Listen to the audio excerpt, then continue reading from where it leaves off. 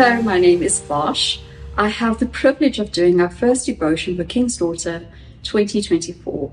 King's Daughter is our annual women's conference hosted at North Point City Church. I would love to take this opportunity to invite you.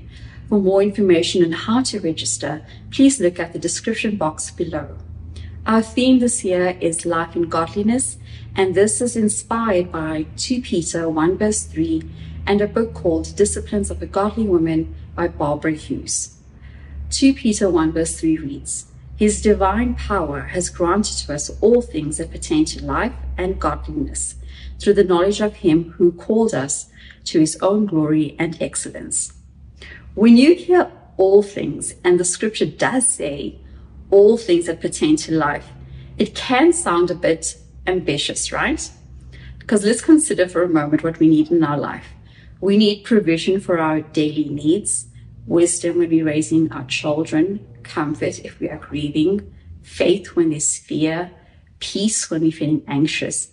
And I'm sure that you could think of so many other things that we need for this life. Peter captures a wonderful truth, the truth that what God provides us with is more than enough for living a godly life. We don't need anything else. Peter, who is a disciple of Jesus and also the author of this book, reminds us that we are not alone or unequipped. He reminds us that our source is God's divine power.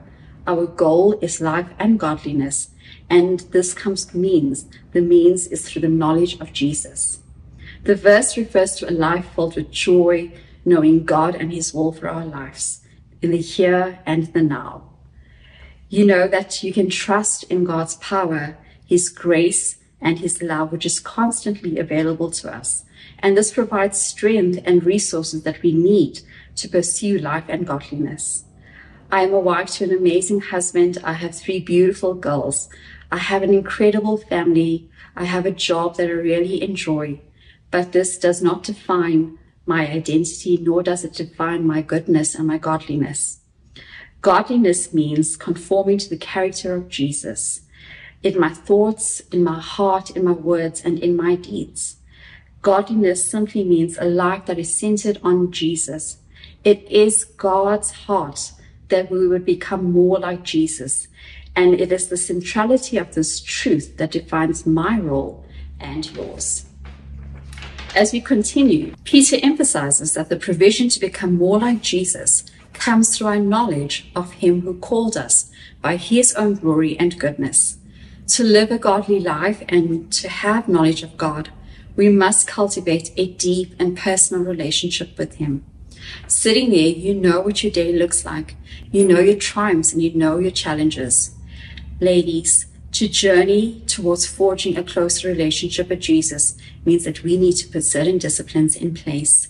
It looks like prioritizing time with Him, seeking His guidance through prayer, spending time in His Word, trusting that His Word would shape our heart and our mind, and that we would be women who respond in obedience.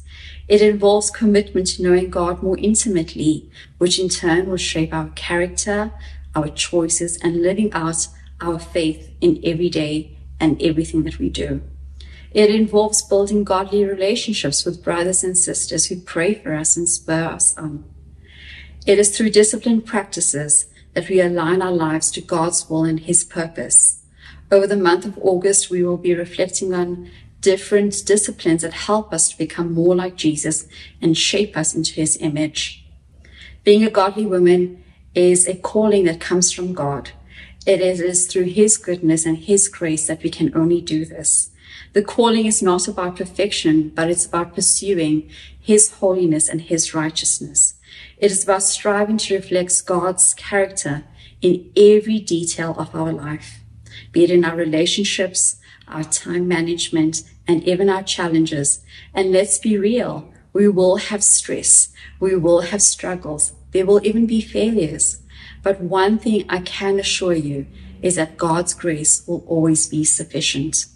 His divine power through His Holy Spirit is there to lift us up, to encourage us, and to move us forward. Galatians 2:20 reads, I have been crucified with Christ. It is no longer I who live, but Christ who lives in me. And the life I now live in the flesh, I live by faith in the Son of God, who called me and gave himself up for me.